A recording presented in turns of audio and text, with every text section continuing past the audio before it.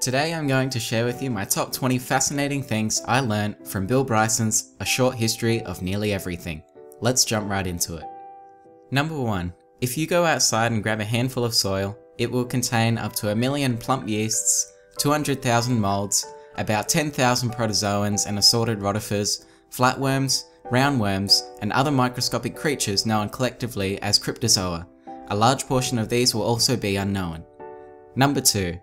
Run a finger along a dusty shelf and you are drawing a pattern very largely in dead skin. Number 3.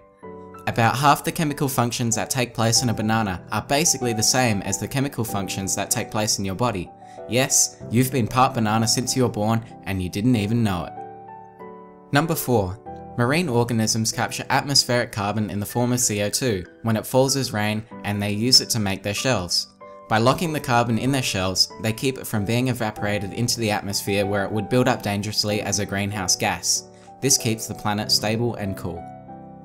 Number 5. A great blue whale's heart is the size of a car. Number 6. Carl Sagan in his book Cosmos raised the possibility that if you travel downwards into an electron, you might find that it contains a universe of its own. Number 7. E equals mc squared. What does it mean? It basically says that mass and energy have an equivalence. They are two forms of the same thing.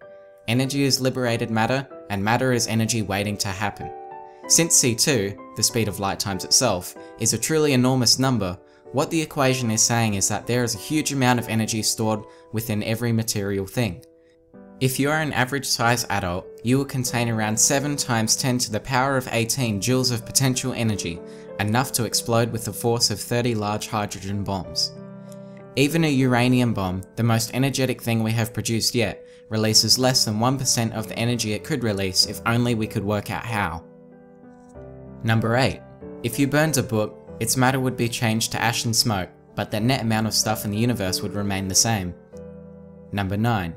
If an atom were expanded to the size of a cathedral, the nucleus would be only about the size of a fly, but a fly many thousands of times heavier than the cathedral. Number 10. Karl Popper, who Steven Weinberg has called the Dean of Modern Philosophers of Science, once suggested that there may not in fact be an ultimate theory for physics, that rather, every explanation may require a further explanation, producing an infinite chain of more and more fundamental principles. Number 11.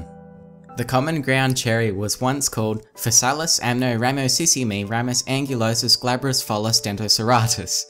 I hope I said that right. Number 12. 99.99% of all species that have ever lived are no longer with us. Number 13. Want to grow your beard faster? According to Bryson, how fast a man's beard grows is partly a function of how much he thinks about sex, because thinking about sex produces a testosterone surge. Number 14. For every kilogram of shrimp harvested, about 4 kilograms of fish and other marine creatures are destroyed. Number 15. We have better maps of Mars than we do of our own seabeds. This may explain why 97% of the world's plant and animal species may still await discovery. Of the organisms that we do know about, more than 99 in 100 are only barely described, with just a scientific name, a handful of specimens in a museum, and a few bits of description in scientific journals. Number 17. We are all reincarnations, though short-lived ones. When we die, our atoms will disassemble and move off to find new uses elsewhere, as part of a leaf, or other human being, or a drop of dew. Atoms themselves, however, pretty much go on forever. Number 18. You couldn't be here without a little incest. Compare your genes with any other human beings, and on average, they will be about 99.9% the same. Number 19. When the universe expands, it won't be spreading out to fill a larger emptiness. The only space that exists is the space it creates as it goes. Last but not least, number 20.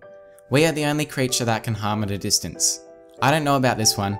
Surely there's some animal that can harm from a distance. Can you think of one? That wraps it up for this video. Normally I review self-development books on this channel, although from time to time I will review exciting books like this one. I'll catch you later guys, have a fantastic day.